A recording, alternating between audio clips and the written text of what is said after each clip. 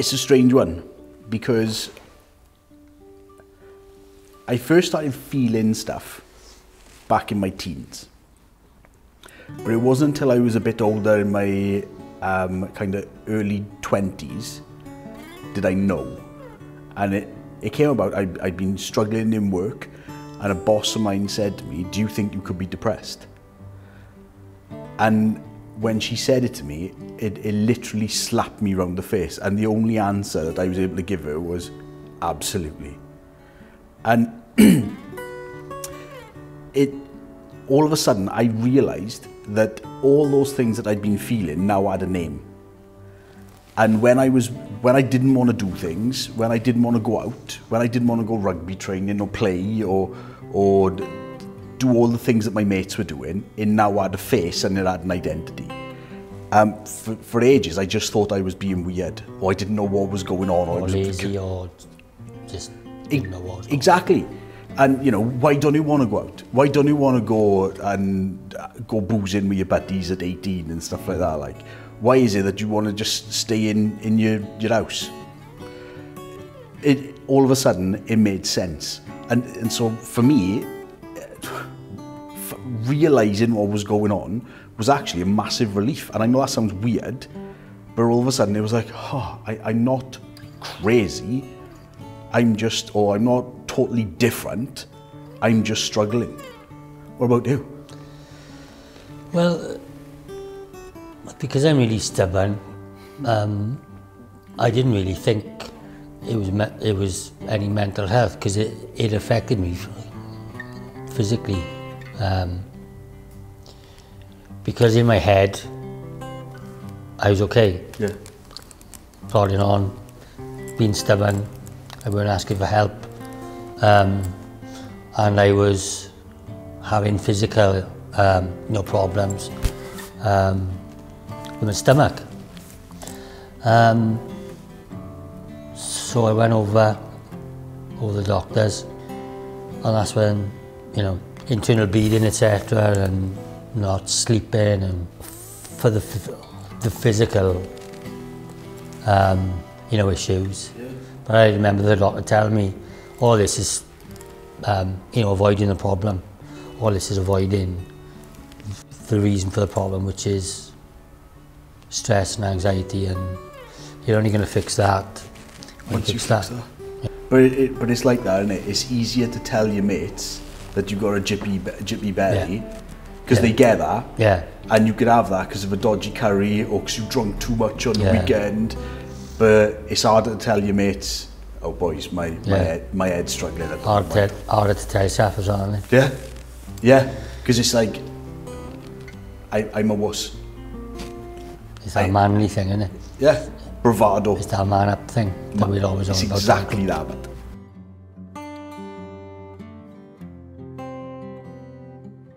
So what have you done to help manage or improve your situation?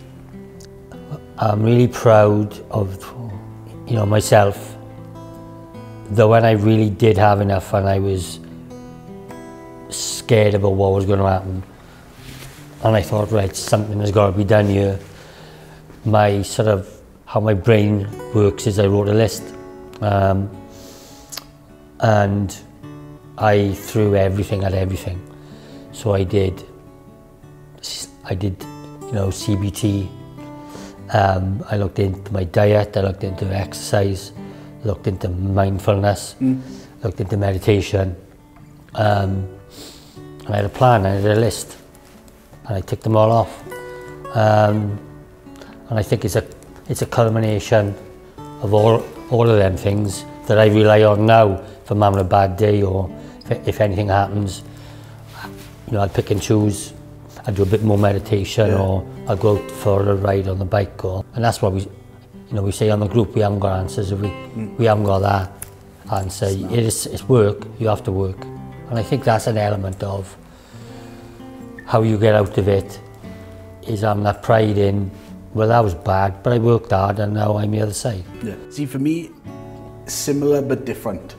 And I'll tell you the reason why. Because I fought it with everything I had. And eventually I got to the point where it was just like, do you know what, right? I'm going to stop trying to work it out for myself, and I'm going to accept other people's help. The doctor said, try taking one of these in the morning. All right, you probably know about this better than me, right? I'm going to stop finding all the reasons not to, and I will. You might want to go and talk to these people, he also said. Oh, I'll go and speak to my friend. No, I'll go and speak to the people and the psychiatric nurse that he referred me to have a chat, who gave me some coping mechanisms and strategies on how to deal with things and stuff like that. I realised that my mum was great to chat to. I realised that I had other friends that weren't my best mate, but were better at being able to deal with these types of conversations. So not the kind that I go down the pub with or whatever, but someone that I could sit down and have a proper deep and meaningful, and put myself out there that I needed a bit of help from people.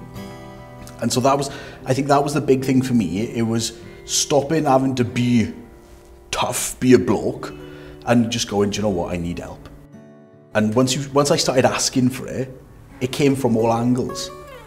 That's brave, I think. I was terrified, man. Yeah. Because I had to go, in my head, I had to say, I'm a wuss, I need help. I can't deal with this on my own. I can't deal with life on life's terms right now. I need someone to come and help me deal with what you do, and it's water off a duck's back. Yeah. But to me, it's pickle in my head.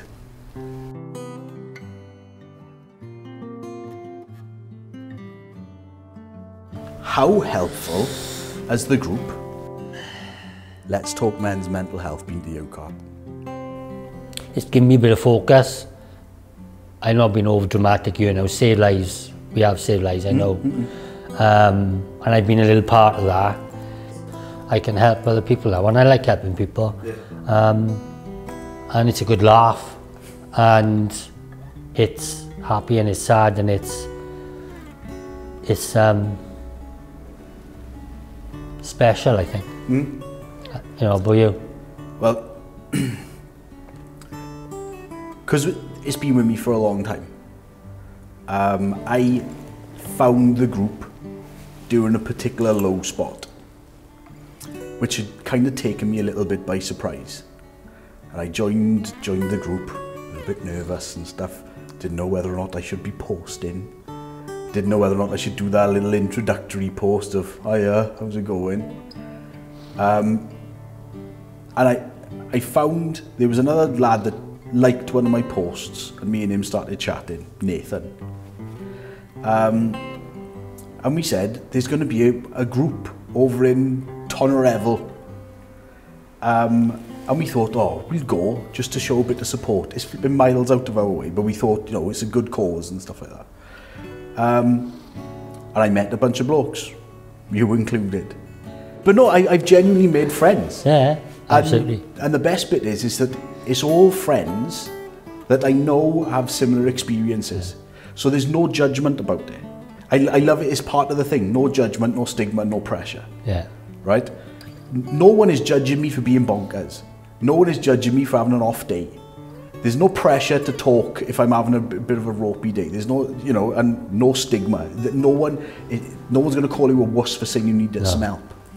And I tell you the one thing that someone said on one of the calls a couple of weeks ago, one of the group calls and stuff, and they said it's like having an army in your pocket. And do you know what, right? That rung in my head, something chronic, that literally, if I am having a bad day, I pull out my phone, I send a message to the group or wherever and say, boys, and there's literally an army of people that all got my back. Now, I find that I have less ropey days, because on my ropey days, whereas before I'd kind of like clam up, now I talk to the group. And that's where I get a little bit of that pick-me-up or wherever from, to just go like, it's all right, bud. Yeah. Tomorrow's coming, stick with it, kiddo. Or you see a post and all of a sudden you realise that someone else might need your help, and they might be feeling worse than you are. Yeah. And all of a sudden that can pick you up. And it's like, oh, Joe, I'm having a down day, but flipping heck, my buddy down by here, he needs someone right now, like. Right, I got to switch into I'm helping mode now. It's mega. I'm really proud of it. Yeah. Really proud. I'm really proud to be part of it. Cheers, bud. Cheers, buddy.